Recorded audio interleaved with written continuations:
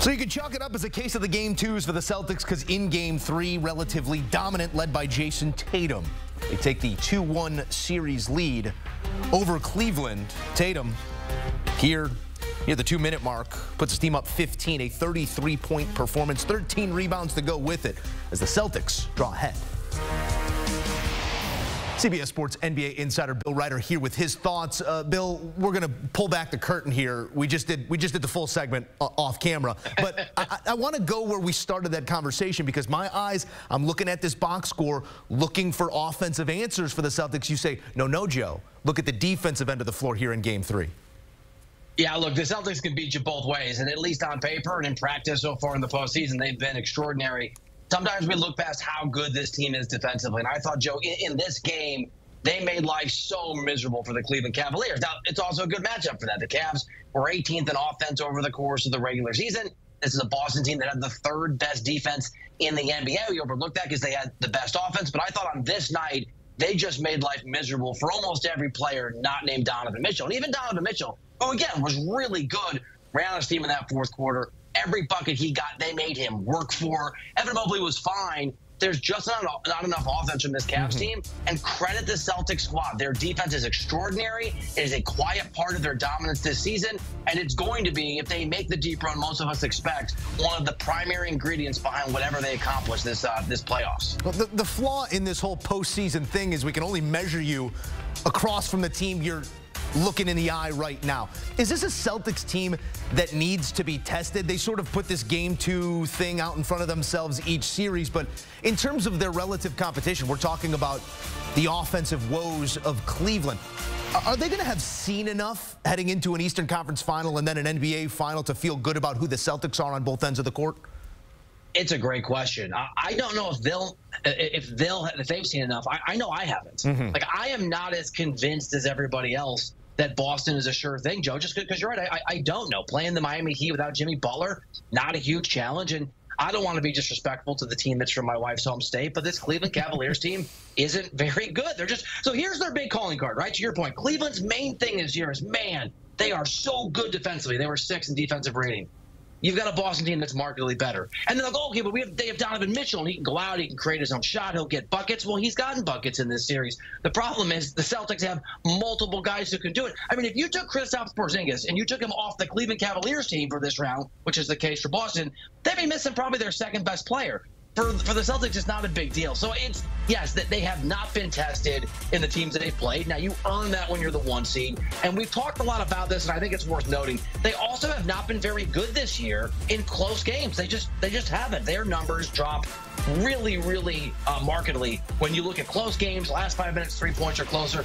The thing is, nobody in this postseason so far has played them that close. Maybe that'll happen later in this series. I doubt it. Maybe it'll happen in the Eastern Conference Finals. We'll see. Probably happens in the finals. But, yes, I don't think that they are particularly tested. And I do think that there's a world, and I don't know the answer yet, where because they haven't been tested and because in close games in the regular season they didn't perform very well, that if somebody can actually challenge them, Joe, at the end of games, punch them in the nose a little bit, make it hard, do what the Knicks have done all postseason, play close game after close game, there might be a world where there's some vulnerabilities to this Celtics team that on paper looks unbeatable. Well, I want to go to a chin check in a different series, one we saw earlier on in the night. OKC, their youth, it's now tested in a way it has not been this postseason, now playing the role of chaser, down 2-1 as the Mavericks do gain back a bit of momentum here with their Game 3 win. How do you think they respond to the current series split here at 2-1? All of that youth on their side playing a banged-up Mavs team, yes, but in between the ears what that means.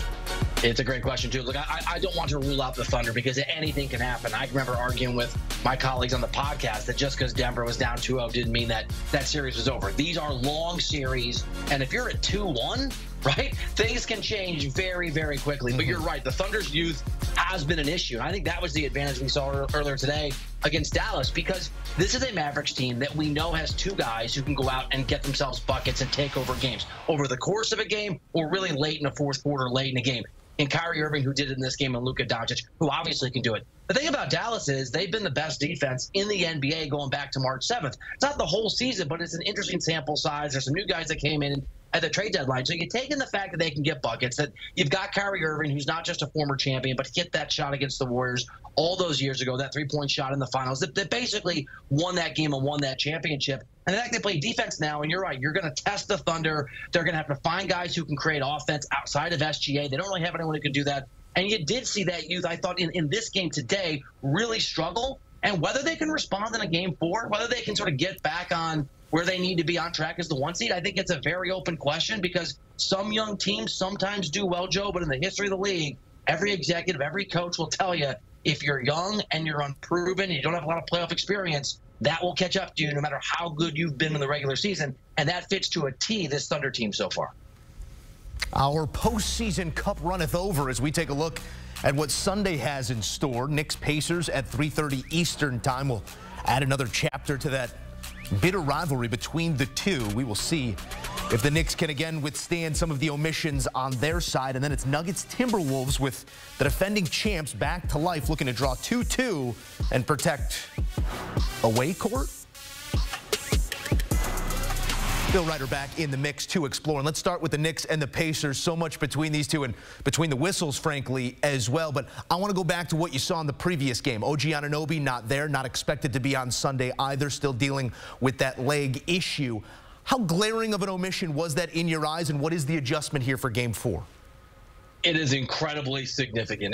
This is a player in Anunoby since he got traded earlier in the season. When he's been on the floor, this Knicks team has had the best record in the NBA over the course of OG Anunoby's games. It is, look, he's not LeBron James in LeBron's prime. He's not Nikola Jokic, but for whatever reason, that is the level of impact he has on this Knicks team. His defense as a secondary scorer, it is a huge, huge loss. I think the problem with this Pacers team, Joe, is that you take Anunoby out, they get some confidence. They were also a little better defensively toward the end of the regular season. Halliburton started to get it going a little bit, and then all of a sudden the Knicks, the solution, the adjustment, it's not an easy answer. They are banged up. It feels like everybody is injured and hurt. And you also have, let's be fair, in Tom Thibodeau, a great coach who piles the minutes on. He does it in the regular season. He does it in the playoffs. And so all of a sudden, the wear and tear on the guys that are out there is probably going to be a factor against a Pacers team that plays at this frenetic pace. They like to get up and down. They wear you out. That is hard enough if you have a complete assortment of the players that you want on a Tibbs team who have played 2 minutes and are worn out.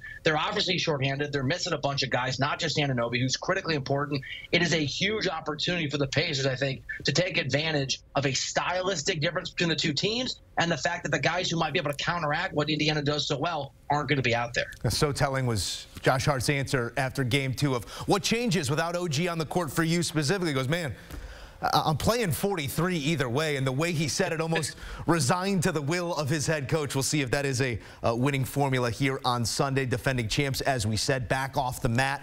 Looking to keep the away sides alive in this series. How do you explain the ceiling and floor we've seen from the Nuggets over the last week, and where do you think they fall on that gamut Sunday? Yeah, what an interesting series this has been. Look, this is a Denver team that if they had a weakness over the last year or so, it would be the fact that they just get a little careless and lackadaisical. But Joe, it didn't matter. It's like the mighty Casey, only not striking out. They won an NBA championship last year. They were great in the regular season. They probably should have been the top seed, and they kind of gave that away a little bit at the end in the final game of the season. But right, it felt like it wasn't going to matter. Then they ran into this Timberwolves team who played the best defense of any team in the NBA, and Anthony Edwards, who's amazing. His stardom, right? His shine, it just got the brightest that we've seen it. And there's this notion out there that he could be one of the faces of the league going forward. And it looked like they were in dire straits. And what do? At least in Game 3, they do what they always do. They flip that switch. They don't just win on the road. They dominate. So I still think that ceiling for Denver is obviously a championship. And the question is, have they figured out that the floor that they have is self-inflicted? And if they start, competing, Joe, in the first quarter and the second quarter, maybe that'll help. I think that is the case. I imagine they're going to stop playing around and messing around. And I think, like a lot of people around the NBA, whoever wins that Game 4 is probably going to win the series. And I think the Denver Nuggets probably know it, too. You're really good. Why not choose to be great? We will see if greatness rears its head again on Sunday. Bill Reiter, great as always.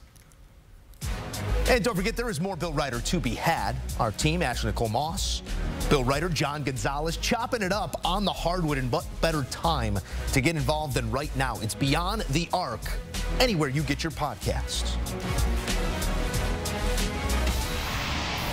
More coming on HQ. We got full highlights from Believe Land, where a shadow of doubt shed here by the Boston Celtics in Game 3. We show you it all next.